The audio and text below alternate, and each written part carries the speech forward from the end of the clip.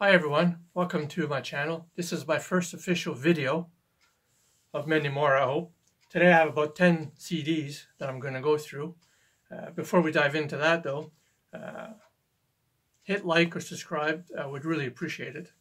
The first CD I'm going to show is one I purchased off eBay.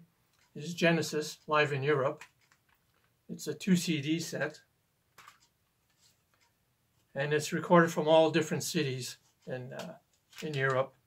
It's their 6th live album. It's not their best, but it's a good listen.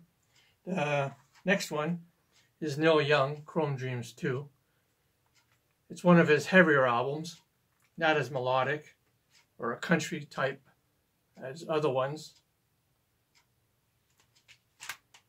but a really good addition to my Neil Young collection, which has been growing of late. The next CD that I have is Eloy, which is a band from Germany. They're a progressive rock band. They've been around since the early 70s. This is definitely the most popular album. It's like their 6th studio album, I think, but it's definitely the most popular album. Next, we'll go to the ones I picked up from my local thrift store here. An artist I've just discovered lately is Steve Hill. He's a Canadian blues player. He's actually from Three Rivers, Quebec. This one here has a lot of more modern type blues music. I actually listened to this one last night, and it's actually a really good CD.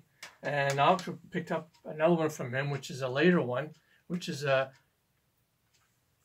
older type blues music on this one. And also, it's also a good CD too. I listened to this one too last night. I'm going to try and see if I can find other CDs from this artist. I really enjoyed them. Next is Paula Cole. If you like folk rock type music, she actually started by playing with Peter Gabriel in '93, I think it was, on the Secret World Tour. And actually, Peter Gabriel's on this CD. He does a song with her, but it's a really good listen. Next, I have some gospel music. Chris Tomlin, more of a pop rock type listen. It's not very heavy. It's fairly mellow, but if you like gospel music, he's a good artist to have in your collection.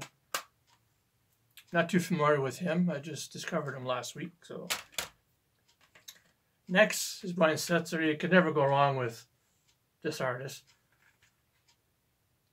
This CD here is more of his previous band, the Stray Cats. It's more of that type of music. It's not as big band sound as his usual CDs, but another one I really enjoyed. Next, we have Glenn Miller. This is actually a 3 CD set.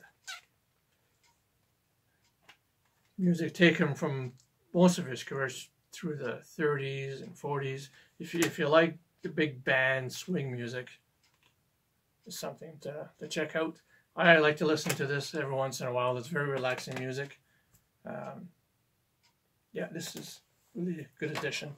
And my last one that I have is Jackson Browne, which is actually in a digipack. I really dislike digipacks.